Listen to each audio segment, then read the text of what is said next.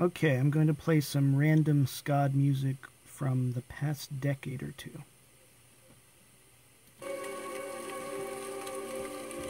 Let's see. Am I angry? Fuck yeah, I'm angry. This is the SCOD Manifesto. Contemporary American capitalism is monopolized by tyrannical industrial companies that threaten the foundations of democracy and individual liberties. The moral, corrupt industrial complex runs on excess greed, commercialism, and profit sophistry.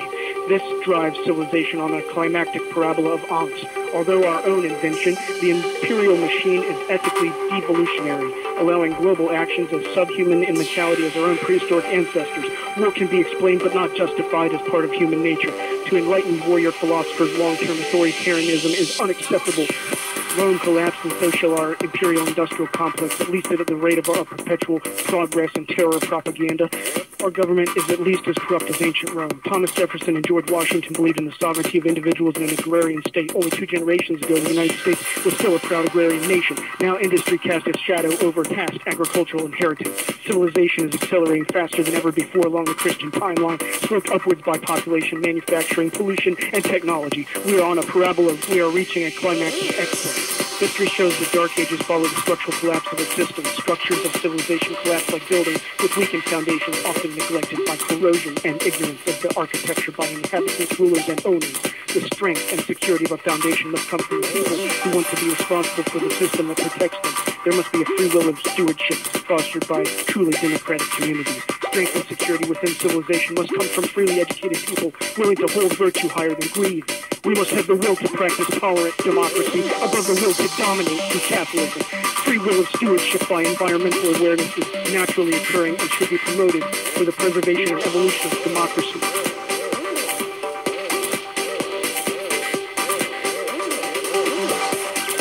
The answer is democratic communities.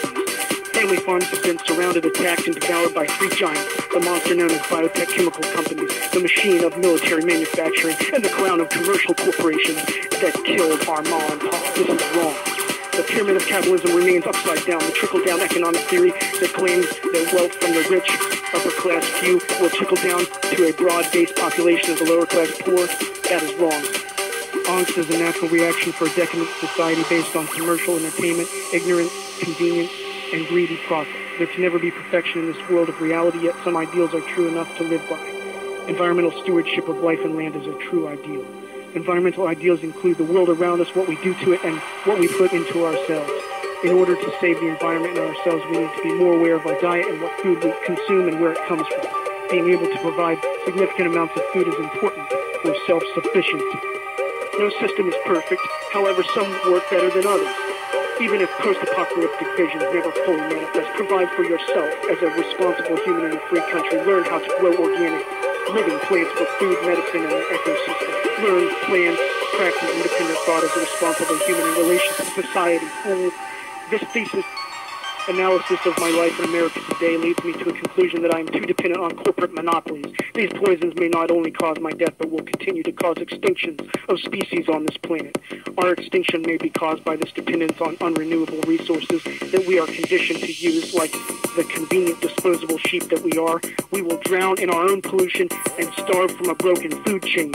Corporations spread poisons, biochemical, hazardous byproducts into all 3 elemental bodies of this planet. They pour pollution into the oceans and rivers. They dump pollution into the earth using landfills. They release toxins into the sky and air around us. This will cause the 4th element of fire to destroy life on this planet because the sun's intensity will grow through the weakened ozone atmosphere. Also, geothermal volcanic powers of Earth's core will erupt. While the Earth is pissed, we are her insolent children. I am a babe in the woods. Motherfucker.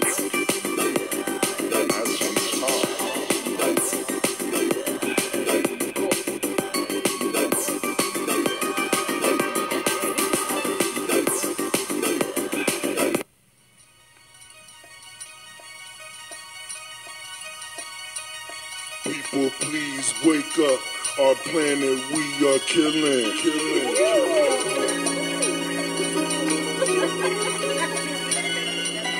Polluting all our resources, nothing left for the children. Please think of the Native Americans before us. Show respect for the mountains, open plains, and the forests.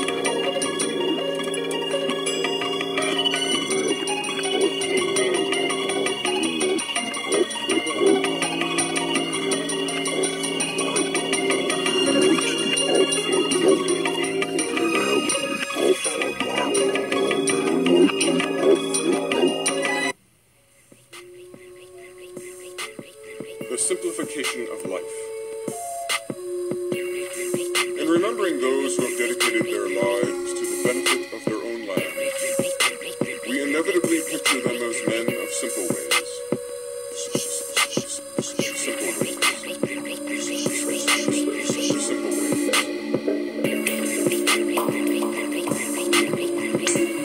The simplification of life.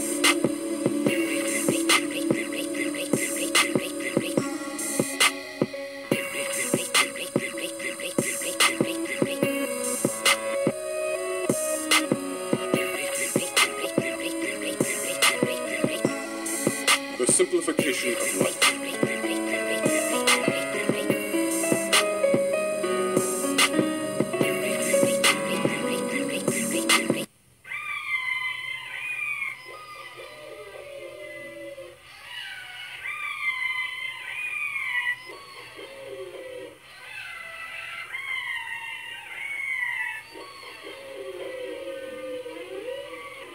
My name's Paul Watson, and I'm the founder and the president of the Sea Shepherd Conservation Society. And that's an organization that we set up in 1977, not as a protest group, but as a group to intervene against illegal activities. So what we are is an international anti-poaching organization.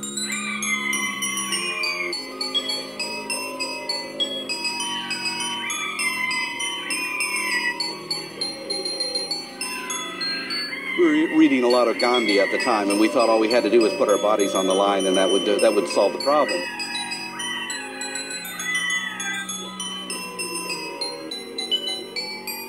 So we put our plan into action, and we got between the harpoon and the whales. And in front of us were 8 magnificent sperm whales that were fleeing for their life. And every time the harpooner on the Soviet vessel tried to get a shot, I would maneuver the boat and block his aim.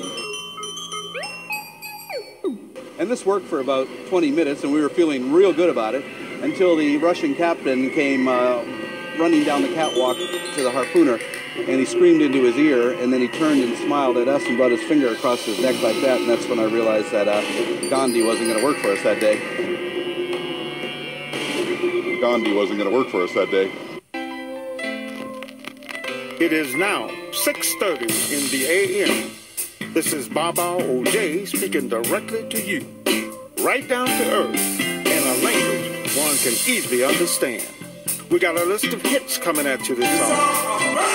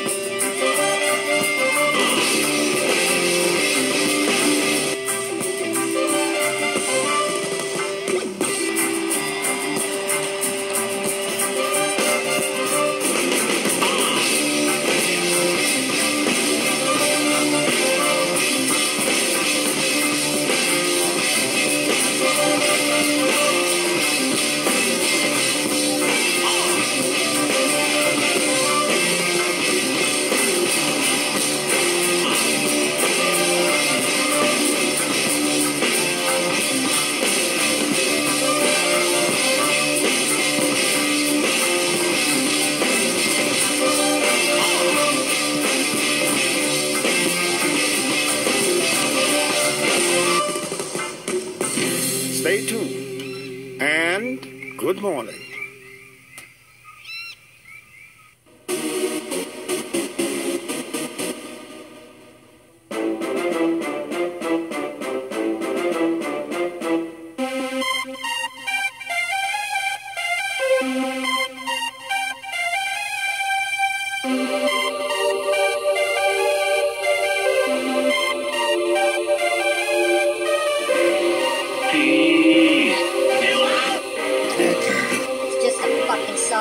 this.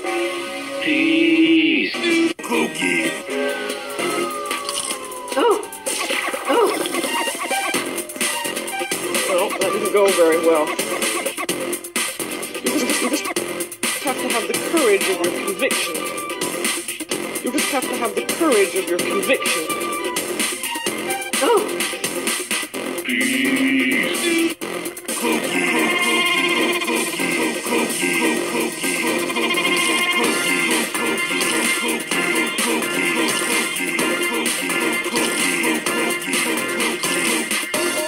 You just have to have the courage of your conviction.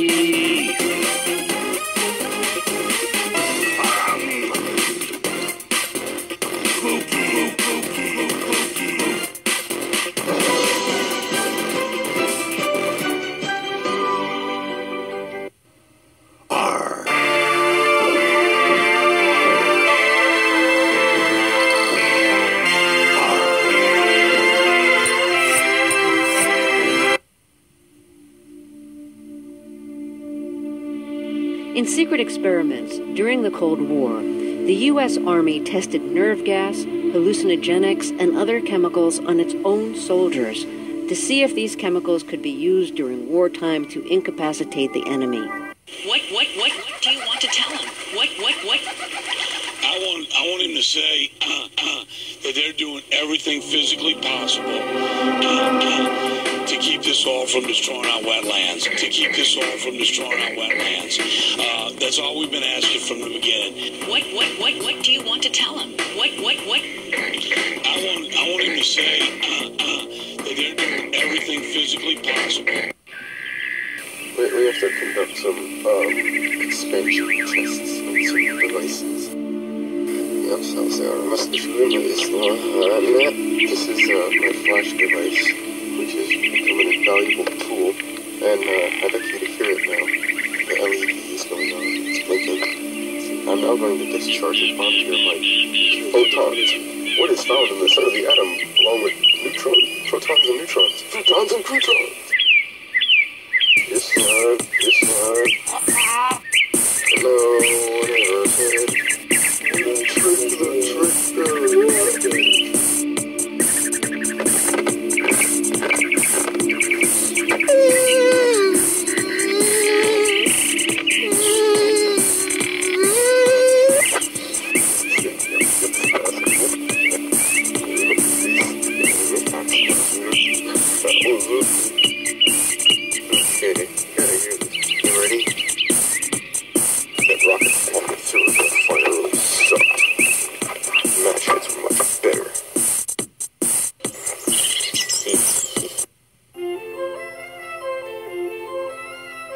We fought a war in Iraq, partly as a result, we were told, of Al-Qaeda, Osama bin Laden. It cost us a lot of money to go into Iraq. Some people thought that there would be an oil benefit, an energy benefit to our investment of military might in Iraq. What's the long-term result of all of that, of Iraq specifically? So anything bad that happens or anything negative has a positive impact on crude prices. You know, the current estimates say that we probably have well over 100 years of coal, about 50 years of oil, 60 years of natural gas. But the question isn't whether in the short term we're going to have enough energy, but what's going to happen 50 years from now? What's going to happen 100 years from now? It's becoming sexy and cool to be green. Our challenge is to make sure it's not just a trend. There's a movement building. There's a movement that's growing from and leveraging the crisis of our time. Unsustainability is unsustainable. It can't last. Traditional ways of farming with the earth. Organic, they're starting to go local. Go out and do what the government should be doing for the whales. Because when we're connected, we protect. When we're disconnected, we destroy. It feels like war. People get caught up, they get angry. We're insane. And we're talking about people who, you know, do not like people like me at all. And just because they don't know me and they have a stereotype of me. And for what? Kidding. By standing for what is right, we cause our world to come in that direction. We manifest what we focus on. This is a question of self-preservation, and we're doing this for ourselves. We are standing for and co-creating what is right, that our energy goes into what is right. That ocean is our lifeblood, it's our heart, it's everything to us. And if we kill the ocean, we kill ourselves. While I was in the tree, I was able to begin to befriend loggers and people in the Pacific lumber community because I did my best to never create an us and them, to never create an enemy. Because if you create an enemy, then you have war.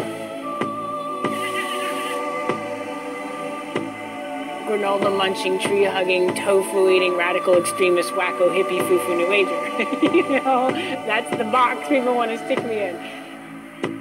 Can we please be human together? Can we please find what is best in us, what is in common instead of what is different? Protected whales. We were able to save more whales this year than they actually killed, and hopefully we'll do better next year because every year we're getting more and more effective.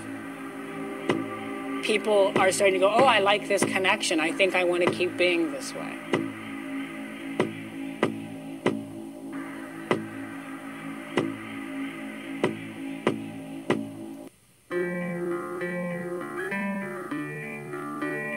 In the beginning, God created heaven and earth. On the first day, God said, let there be light and goodness.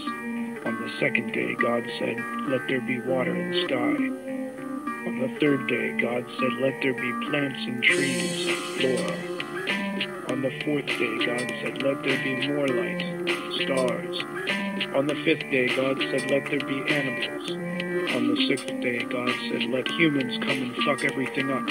And he gave us free will and dominion over those that came before, so we can be just like him, a male chauvinist.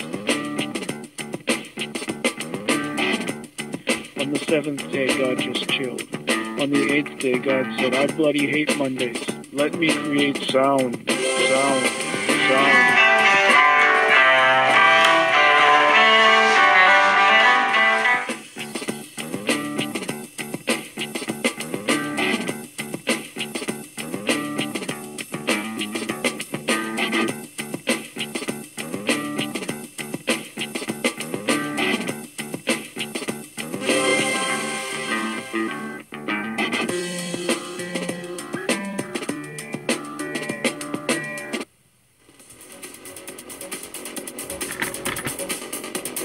Okay, that's the show for today.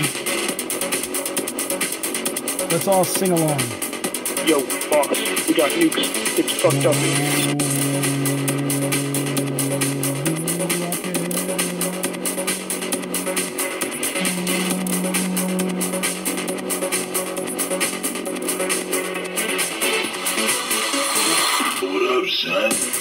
Do I care that you don't care? That you don't care? Do I? About the planet. About the planet. About the planet. About the planet. Let's talk about the planet. That fine talked with growers, local and federal law enforcement officers, and ordinary citizens about the impact of legalized marijuana. Do I care that you don't care, that you don't care about the planet, about the planet? Do I care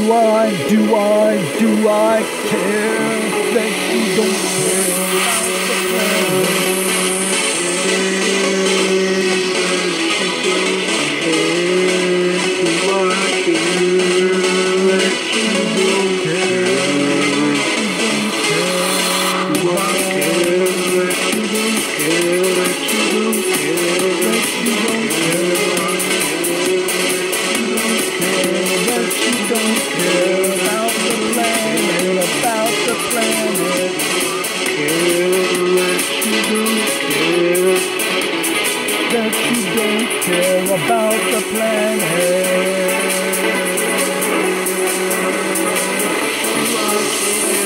That you don't care about the planet, about the planet.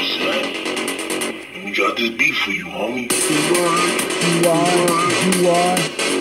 Father, did I ever have a mother? Did I ever have a mother? Did you ever have one? Did we ever have a mother? That you don't care. Why do I care? That you got this beat for you,